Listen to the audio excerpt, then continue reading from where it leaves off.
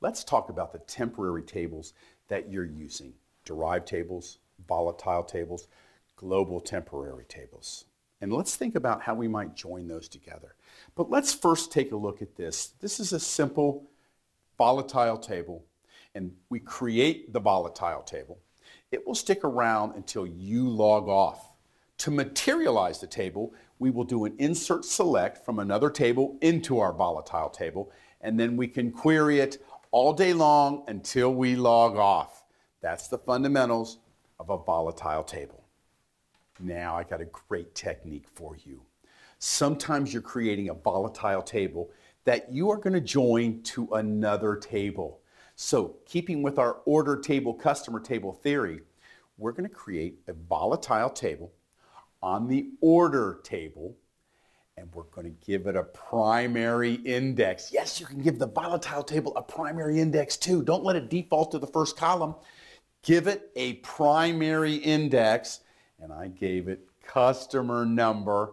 I then populate it with the information I need from the order table, and when I join it to the customer table on customer number equals customer number, they both have the same primary index of customer number, and this is going to be much faster.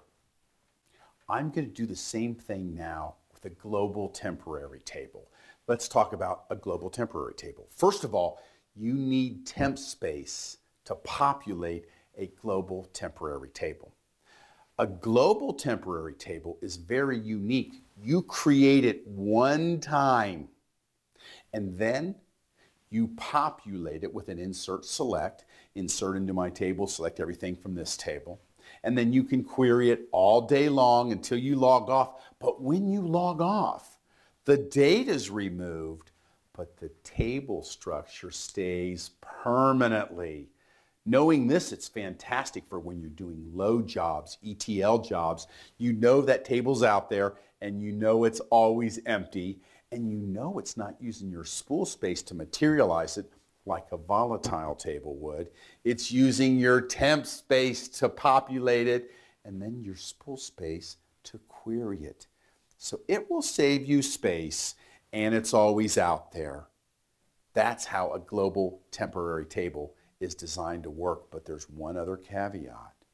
Once you create the global temporary table, if you give people permission, 2,000 people can do an insert select on that table simultaneously, and they all have their own instance of the table. Nobody ever shares the data. Each person that runs the insert select gets their own personalized version of that table that they can query. Nobody else can even see that information because it's tied to the session that they're in. I've got two great techniques for your global temporary tables. Take a look here. First of all, you'll notice that I've given this global temporary table a primary index. Do that every time. Otherwise, it will default to the first column in the table and make it a non-unique primary index. So I've taken care of that with my primary index statement here. The second thing I can do is I can use the word compress on any of the columns except for the primary index, and I wouldn't want to do it on any column that already says not null, because what will happen here, if there's any null values in the column that says compress, it'll compress it and it'll save you all of that space.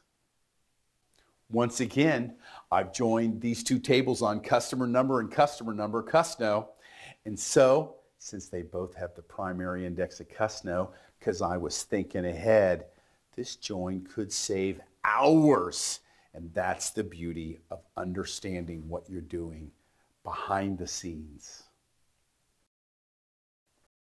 This lesson brought to you by Coffing Data Warehousing. Do you need a query tool that has a join builder? Or can analyze data without clogging up a system? How about cross-system capabilities? And the ability to compress data saving a company millions? Well, then the Nexus is the query tool for you. The Nexus. Let's query the future. Visit coffingdw.com for more information.